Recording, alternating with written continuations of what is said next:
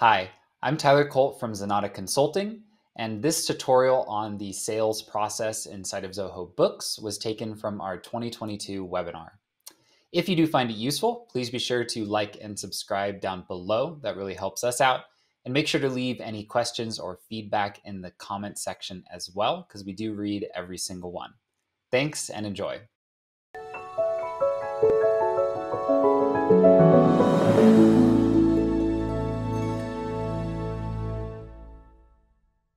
So normally kind of the first thing you would need to do to make a sale is, of course, to add an item. In this case, we already have an item on the books here, so we're going to use this example product to kind of walk through how you would actually process a sale through Zoho Books. So under our sales tab, of course, we already have kind of a bank of customers. So we're going to pull from one of these to create our first estimate. And we'll start with an estimate kind of because that is the first step in the process. Now, I do want to highlight, you don't have to use estimates. Some people will forego them. Maybe you're going to send someone a kind of beautifully designed PDF proposal with a lot of written language and legalese, right? And then you're just going to bill from here later. So you're not locked into this flow. We're just going to kind of show it step by step how you may end up using it inside of books. So I want to highlight here on each of these pages, before you've ever created an estimate or a sales order or a package, you can actually see essentially what the flow is for using them with these screenshots. I recommend you screenshot these or these flow charts here because they go away once you've created your first estimate. And they are very, very helpful, especially for training new people on how the system works. So essentially, you will raise an estimate. You will send it to a customer. They will either accept or reject that estimate. And then if they accept it, we can go ahead and kick it over to either a sales order or an invoice. So let's go ahead and create an estimate here to get started. We'll go ahead and choose a customer. From here, there's a variety of fields that you might want to track. It's going to give us an automatic estimate number. That's going to be the same in sales orders and invoices. They're going to auto number themselves. If you wanted to put like an expiration on this, you surely could. In this case, we'll leave that empty, but just know if you want to have kind of like an estimate that might not sit out there forever, if you're worried about stock or availability, you can kind of give it an end date. You can track your estimates based on salespeople.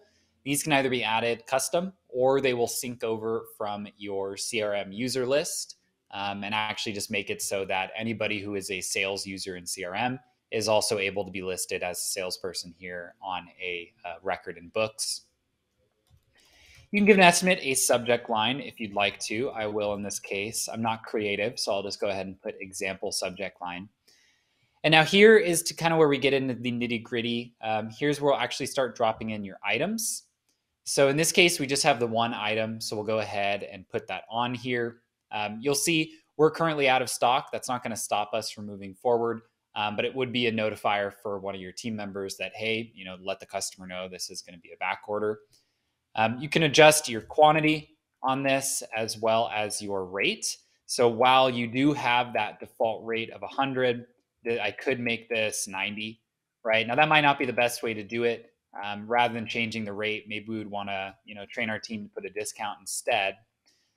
Discounts can either be done based on a percentage basis, so I could drop a 10% discount in here, or it could be based on a dollar value amount. The one thing I do want to highlight is that the discount is for the amount you put in here is going to apply to the row. It's not a discount on each of the items, right? So this 100 is just going to apply to the total of quantity times rate. It's not a per item discount here. I'll go ahead and get rid of that for now. We can keep moving forward here. If you did want to attach any files, you could surely do that here. So maybe you're going to attach a blueprint or some type of additional documentation. And you can drop in any terms and conditions, which can also be set by default under the settings. So I'm going to go ahead and save this as a draft now that we've dropped an item onto here. And we'll see it's going to give us a little preview of how this estimate would look in the PDF form when it's actually sent out. This estimate can then be mailed directly to the customer, or you can grab a link and send it separately if you wanted to. So if you wanted to create your own kind of templated email outside of here and just link to this estimate, you can surely do that just directly through this estimate page. So now here, because this is a demo account, I'm just going to mark this estimate as sent. And once this estimate is sent, the customer will receive an email that will give them the ability to review, download, and then accept or reject this estimate. So in this case here, we've gone ahead and marked this as sent. And once it does get approved or confirmed by the customer, we can either convert it to an invoice or to a sales order. Now, your need for using sales orders is kind of for you to determine. Oftentimes, you want to use a sales order for a few different reasons. One, if you're doing anything related to Zoho inventory and you're going to run it through Zoho Books, you want to have a sales order. You do need a sales order to create a package. So if you are going to run shipping or fulfillment out of here, you'll want to go that route. You also would want to create a sales order if you might do multiple invoices for this. So maybe 50% now and 50% on delivery. Much better practice to have a sales order and multiple invoices off of that. I'll go ahead now and just convert this over to a sales order. Looks like this might need to be accepted first. So yeah, before we can actually go ahead and convert, of course, we do need to have an acceptance from the customer. So I've gone ahead and marked that as accepted. When they do that via email, it'll automatically make this change on our side. I only had to click that button because we're kind of simulating that action.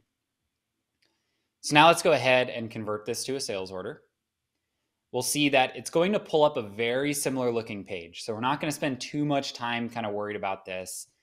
The one thing I will highlight is that it's going to grab that estimate number and drop it in as a reference number here so that you kind of have a paper trail. Where did this sales order come from? Well, it came from estimate number 8. In this case, we'll kind of just keep moving down. We're not going to make any changes at this point because they have already accepted that estimate. So I'll save this as a draft. Now, in this case, people have different business rules. For a lot of businesses, if they're using an estimate, you're going to always just save this as confirmed, right? So you've already gotten that acceptance of an estimate. There's no reason to have this sales order sitting in this like draft or pending status. You would really only have one of these as a draft to send out to a customer if you didn't have an accepted estimate to kind of go before it, or if you didn't have some type of signed proposal or some other thing that's kind of serving as the acceptance or confirmation of this sale. So I'll go ahead and mark this as confirmed. And for here, there's a couple things that you can do. We're going to go ahead and skip the sales order cycle right here. What you can do is using their backend tools, kind of automate a couple steps that you might go through when you're doing a sales order, like auto invoicing or auto packaging. In this case, we'll keep it simple. So now that we have a confirmed sales order, first, it is going to highlight because we don't have any items in stock for this, it'll allow us to back order. We'll get into that a little bit later. But you can think about your sales order as the thing that connects the accounting side of the sale via the invoice with the physical side of the sale via that package.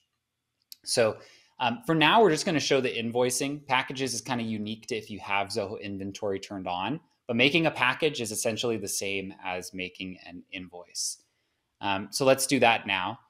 So from here, of course, you can download these, send them out, kind of email them back to the customer if they'd like a confirmation. But the big thing that we'll want to do is convert this over to an invoice.